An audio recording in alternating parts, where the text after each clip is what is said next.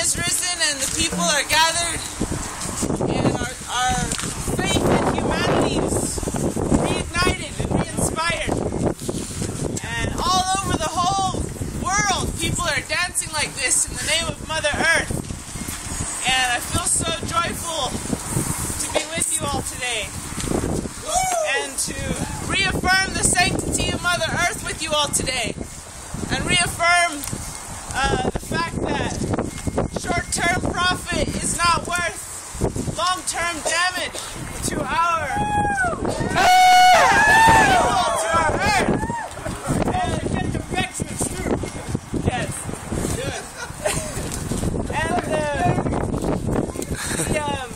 And you know, they get a real short profit, but the damages echo down through our generations and through our children's lives. So today we're standing up for our children.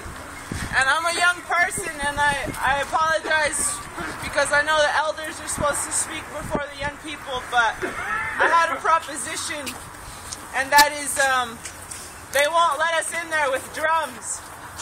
But I was thinking we could go in there without drums and sing without drums and do a round dance in the Roundhouse before we go. But I didn't know how you all felt about that. Let's do it. Alright, so we have to leave our drums at the door and walk in calmly, just very calmly, get in a circle, hold hands, and then some of the singers have to go in the center and start singing. And maybe we can make the beat with our feet. Like that. Does that sound like something we should do? Oh! Yeah? Noise! Noise! Yeah! Prayers for Leonard Peltier. Yes. So I thank you all for just giving me a moment to speak, and I very humbly appreciate being here with you in this sacred circle and doing this beautiful action today.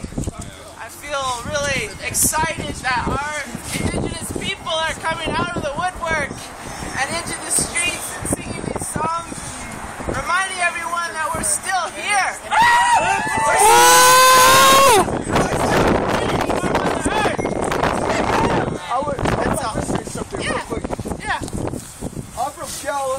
I'm from Gallup. I come up and I'm from Albuquerque. I stay in Albuquerque, and I'm a homeless person in Albuquerque. But still, what I want to say is, do not judge us and do not democratize it. Give us back what we need. Give us back at least just a little bit of freedom of what we have. Please give us a little bit, and then you take what the rest you want. But give us back our freedom, because you took it from us from day one. Now, let us enjoy our righteousness of who we are, because we are the true Native Americans before you came. Now we have to fight for our rights. And I cry every day and I cry every night, wondering if I'm going to make it through for another day or another night. Please, do not hurt me no more. Thank you. Thank you. Thank you. Okay, my name is Susan Eswani. I want to say hi. Thank you very much for all you guys here. And myself, it's the singers. We're done because there's a little tension here and we don't want to bring it inside. Okay. This was peaceful. They know we're here. They heard us. Unless they had earplugs, they heard us. They know we were here. I'm very honored. I want to say thank you to everyone that's here in this cold weather. Mostly the singers, thank you. If they weren't here, I don't know what we would have done. We would have had to not want to listen to me by myself. But thank you so much. We will do this again real soon. February 1st is American Indian Day. Prayers and peace for Chief Spence. Think of our treaties, our land, our water, air. You know, that's why we're doing this.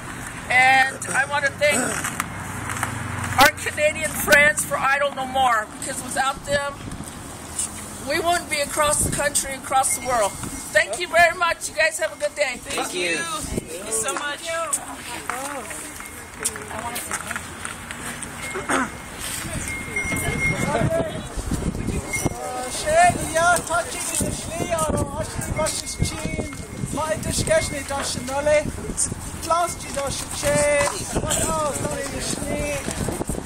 I apologize for not introducing myself before. My mother named me Pat McCabe, but I was also given another name, Woman Stand Shining. So I want to use that name here on this day. I also wanted to say I appreciate my sister here acknowledging our relatives from all the way up from Canada, and for what they inspired for Indigenous peoples. But I also want to say that all the Indigenous peoples extend all the way up from Canada, down through here, all the way down south too. All the way down through Mexico, Central America, South America, and our relatives are thinking about us over there as well.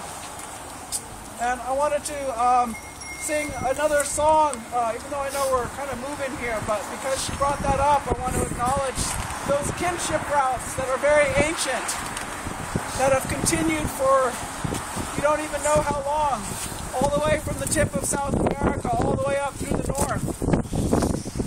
And I've been told that those kinship routes are the way that we used to maintain the health of our part of this Mother Earth. So I want to acknowledge those relationships, spiritual relationships that we have had, that we continue to have. There was some beautiful grandmother and her son from the rainforest who came up north here one time, over by Nambe Pueblo, and he taught us a song. And he said it was a prophecy song from their people. And that prophecy song was talking about the day in which everything on Mother Earth, all the relatives, all the human beings, and all the relatives would be living in balance and harmony. And so he really wanted to bring that song to us up here, so I'm going to remember him and remember our relatives who are thinking about us and thinking about this way also. They're fighting also to keep their homelands, not for themselves, also for themselves, also for their children, their way, their culture, their language, but really they're trying to protect the lungs of the Mother Earth down there. So they're thinking about us, and I want to tell them we're thinking about them. So this is the song that he taught. Awamari upata pawara ri uwa takarua eje